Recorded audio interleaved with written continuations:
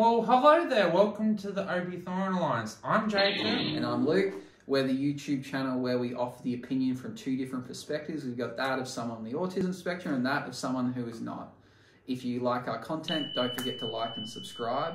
And what are we doing in today's video, Jacob? We are breaking down and discussing a very awesome show, The Boys Season 3.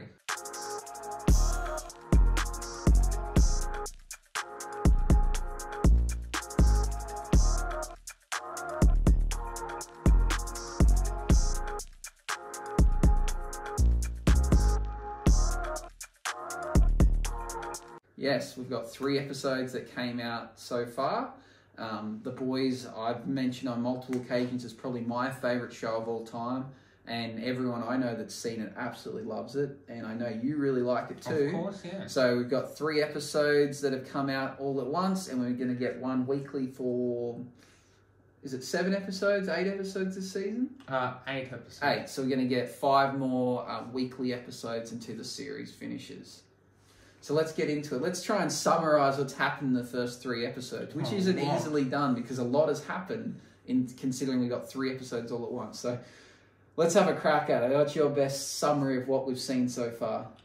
Basically, it's been a year since Season 2 and there seems like there's been some peace that has happened. The crime rate has dropped, I guess, and the butcher way of thinking, I guess, isn't working, and Hughie is working for, I believe it's meant to be the FBI, but in the boys' universe it's the FBDI or something. Yeah, it's like I guess the FBI would exist, but this is a separate company that's been like just the Federal Bureau of like superhero or superhuman investigation. So it's a special unit that just specifies in superheroes, and that's their attempt to try and bring, equilibrium to that of the superheroes seeming to have, all the power and getting away of everything.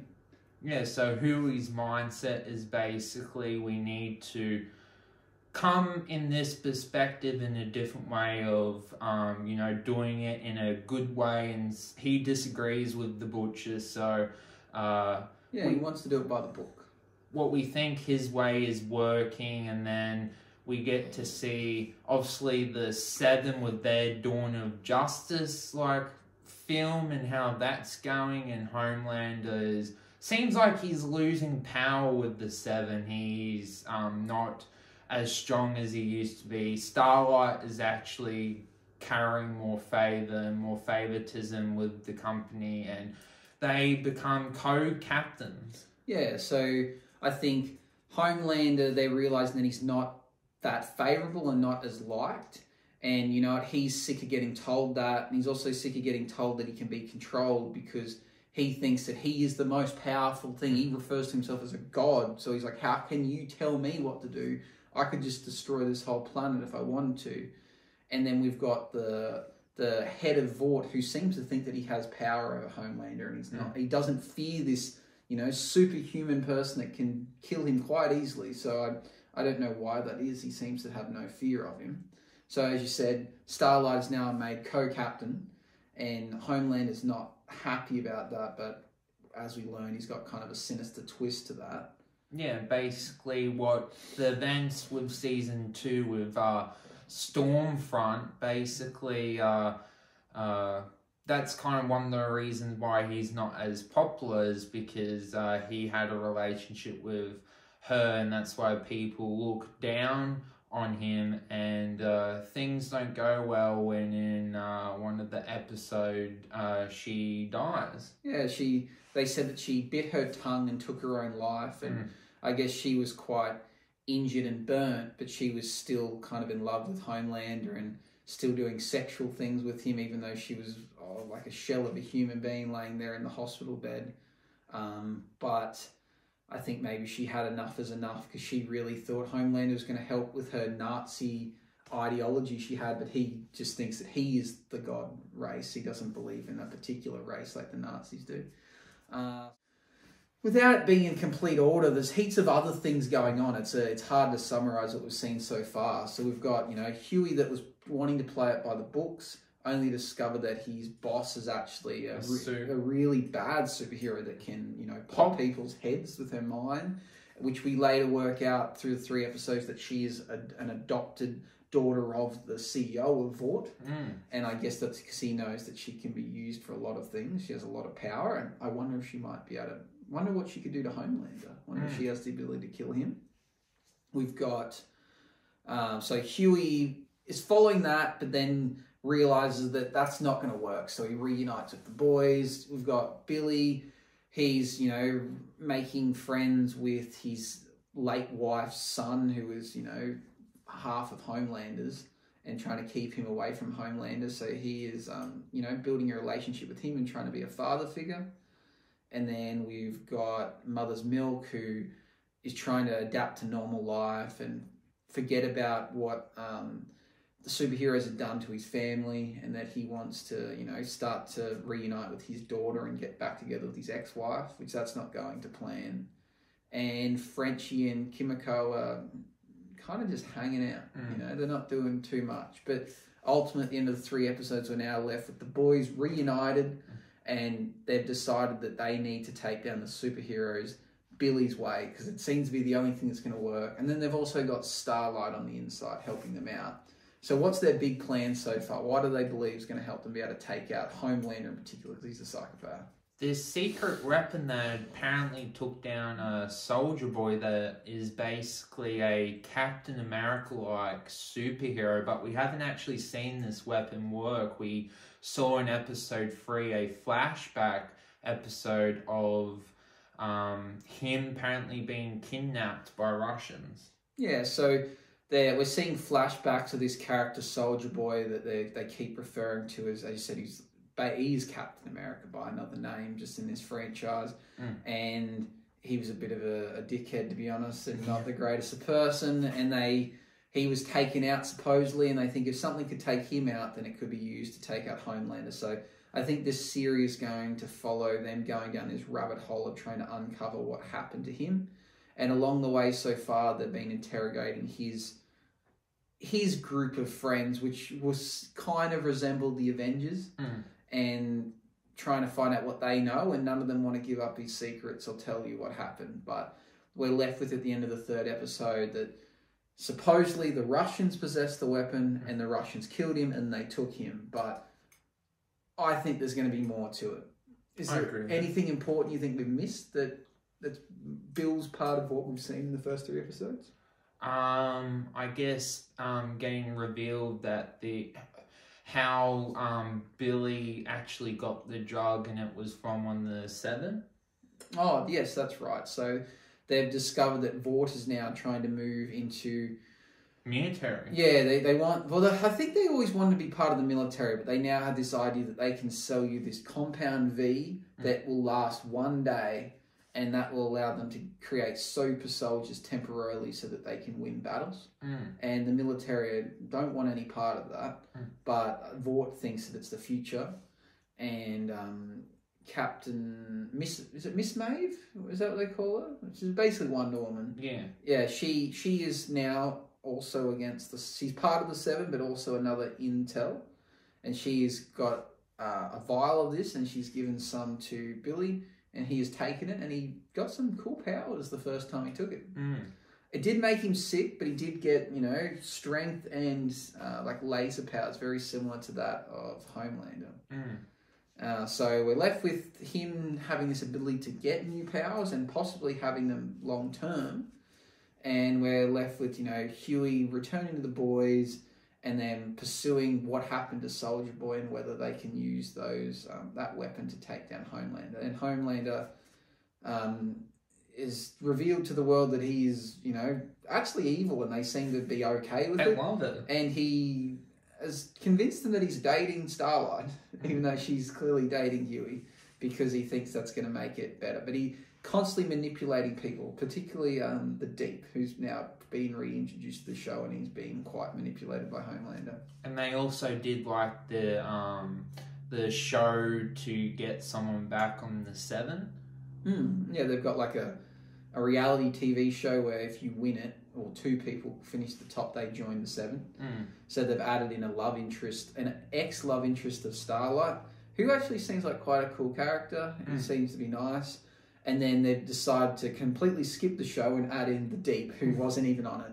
And yeah, it's Homelander is now making a point to, you know, torture every single person within the Seven because he can. So yeah, and as always, there's graphical scenes, there's, you know, violence, there's sex, there's some really full-on stuff, but it's been a great series so far for the 3 episodes. What talking points do you have from the first 3 episodes, or some early predictions to what you think might happen? I guess the interesting to see in the flashback actually seeing Black Noir when he was younger. So where are we left with Black Noir? Is he dead in the timeline, or no? He got injured. Okay, but we don't believe he's dead though. No. So he what were they saying he did when he was younger? He created some kind of mess and they had to clean it up. Is that what was implied? Yeah. And I guess we're seeing these flashbacks of Soldier Boy, and I guess that's quite cool. And we're getting a bit more understanding of this female character that helped Billy with hiding his son. Yeah. What other cool things has happened in this series? There's been lots of cool things, but I guess we see A-Train trying to change his... Where do you see the story with A-Train going? It's kind of like that they want him to come good, and he wants to become back to his African roots. Like, out of all the characters, I don't really see what they're tending to do with him. I think A-Train will become a good guy. I don't think he's too bad. You know, the whole series of The Boys started off with him, you know, being a bad person and killing someone by accident. But I think he's trying to become clean, and ultimately he's said that he doesn't know if he can go fast again, because if he does, he might explode his heart from the damage he's caused from taking excess amounts of compound V. So he, I don't know if we'll see him use his powers, but he's trying to find a way to be relevant still. So he's going with this whole African. Yeah, being African, returning to his roots, and I guess that's a cool storyline. I don't mind it. I like the Deep. He's my favourite character, so it's cool to see him return. But they're now trying to add this element that he's came good and he's clean, but he seems to have, you know, like this sexual tendency towards animals now, like aquatic animals, because of him being, you know, Aquaman. So I don't know where it's going with that, but the scene in the last episode where Homelander made him eat the octopus live, I found that really disturbing, and that was quite cruel. But that's just, you know, typical of Homelander, just, you know, wanting to, you know, mess with everyone he can.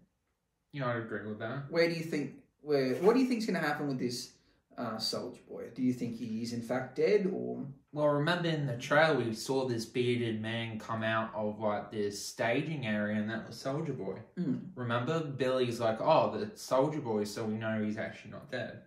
Well, that's what I thought. I didn't, when we were seeing the flashbacks, I was like, and they're saying he was dead. I was like, I thought he was just alive. We just hadn't seen him in a while. So he'll return, and which side do you think he'll be on? Do you think he'll be useful in stopping Homelander, or will he be on Homelander's side? I don't know. What's your first guess? What's your instincts say? Well, he's such a nasty person. I would assume he would be with Homelander, but they're both alpha males, so he might just purposely help the boys just to get Homelander out of the way so he can become the leader of the Seven. Who knows? I'd lean towards that. I think that the story, they need someone to be against Homelander, because if anyone sides with him, he becomes unbeatable. So I don't know if the show eventually, you know, ends with Homelander dying or Homelander becoming good, but at the moment he's heading on a path where it's quite dangerous and people live in fear of him. What other story arcs do you see? Do you see what do you think will happen with Hughie's boss, the one that can explode heads? Oh, it's pretty powerful superpower. I don't know how you intend to stop that, or I don't know. It's pretty good power to have on your side. I guess Billy stops it or something happens. Yeah, or do you think she becomes good? Like, I don't know if she is evil as such. Like, the people she's taken out, it seems like she's done it to help Vought out because she has a vested interest in Vought. But is she evil, or she's just trying to help her dad's company? Just trying to help her dad's company. So maybe she might be a piece in the puzzle of actually doing good stuff. What else? You got any questions for me? Did you like the confrontation between Billy and Homelander when they were in Billy's hotel room?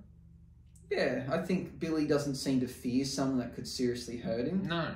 Which is quite cool. I guess he feels that he's got, you know, some bargaining chips against him, you know, having information and footage of him doing stuff. But it seems that it's at a point now Homelander doesn't care. If everyone starts to hate him, then he, as he said, he has nothing to lose.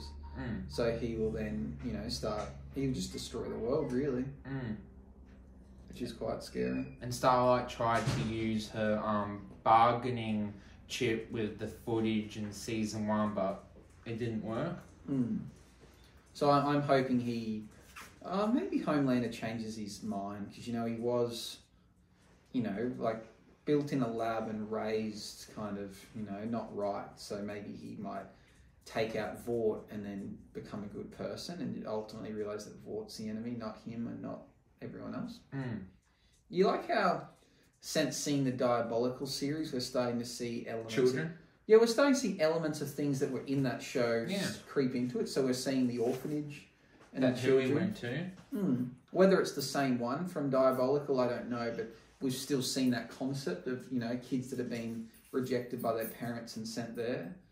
What other things? There's been a few things that have crept into that were part of that series that have joined in. And like, it's kind of linking them together without needing to. Like, they don't have to, but they are, and it's nice. Yeah. So I'm glad I did watch the Diabolical series. Do you think it was harsh for Billy to neglect and treat his the boy that he's looking after, or do you think in his mind he's going through the effects of the superpowers, so he didn't want there to be any bad blood or something? I was under the impression that he was intentionally being rude because he wanted to, like, cut ties with the son for his protection.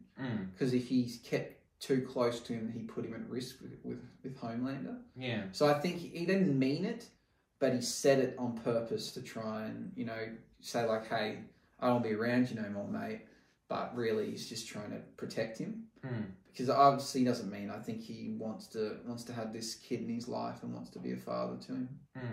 I would agree with that. Yeah, but it's more, you know, sometimes you've got to push someone away in order to protect them, because he won't understand that his dad, you know, if he doesn't, you know, push him away, he'll be at risk. But the boy could also be another bargaining chip or way to take down Homelander, because he seems to have his father's abilities.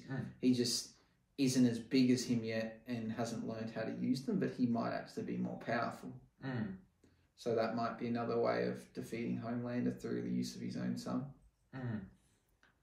Do you see Homelander just taking over Volt? Because it seems like he's not respected within the company, so it seems strange that there's, I don't know, like, he's the most powerful superhero, but to the company it's more about figures and profit and ratings. Yeah, whether he'll take over the company, I don't know, but he'll continue to manipulate them now, because one, his popularity is going up, so they need him, and two, he ultimately can kill them if he wants to, so they will give in to what he says eventually. What was your thoughts about how the action scenes went? Like in episode 1, basically one of the supers was like an Ant-Man, and he could do like sexual things, and he tried to like get into body parts of the boys, and then we saw him like get into a a sensitive part of one of the people, and then he like killed him. Yeah, so I think that was an interesting thing to add, that, you know, he could basically be like Ant-Man. Yeah. And then from that, he could do whatever, but he was, you know, he was a gay male, and he was, you know, doing sexual acts with his partner. And then because they'd been doing drugs, he like sneezed, and then that made him go to normal size. And he ultimately killed the person because he was inside them when he expanded. So, yeah, it's kind of a scary power, but he was intending to kill Frenchie in the same way. Yeah. So that seems to be his way of killing people, by getting inside them and expanding, which is, we haven't seen that with Ant-Man. Like Ant-Man, you know, doesn't seem to kill people in that way by going internally and then expanding, but I guess it could work. Yes. I think it's definitely, I agree with you with your thoughts about how The Boys is very much, you know, very crude and kind of, it's very clever with how it's, with how it tells its story. It ticks a lot of boxes. So the story itself is very good. Yeah. The fact that it is relatable because it is a mixture between Marvel and DC. Yeah.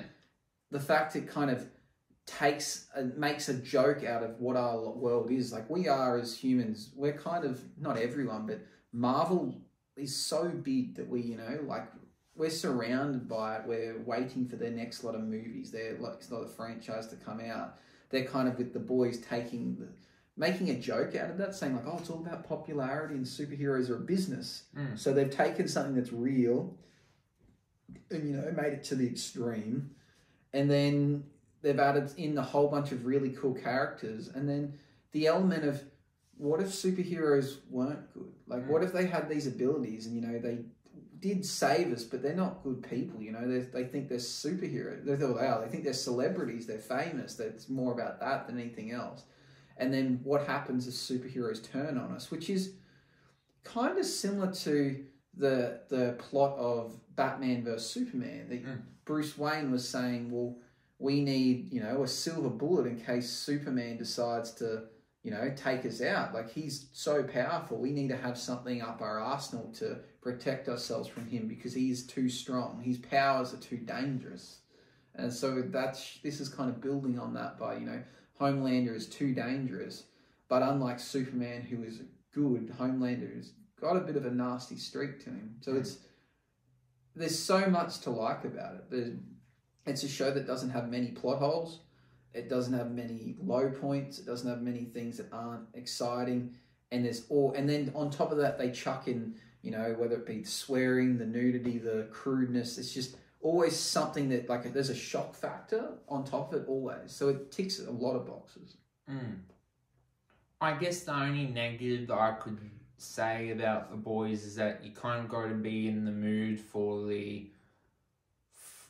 its storytelling and for the gore and stuff like that. Not everyone it will appeal to, but besides that, I'm really impressed with the 3-episode and its direction as well. Like, I personally like that.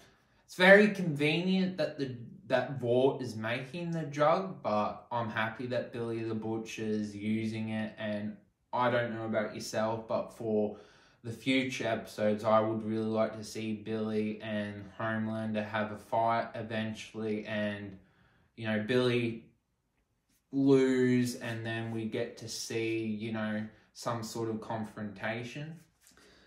It adds a cool element because the boys, the characters that are on our side, the good side, they, you know, if they were to have abilities and become superheroes, it'd go against everything they stand. But we ultimately know that they don't have the ability to fight the superheroes on a level playing field. So by adding in this element of the compound V that's temporary, it allows those two things to happen. It allows, you know, Billy or Hughie to fight against superheroes with powers, but then to return to normalcy afterwards.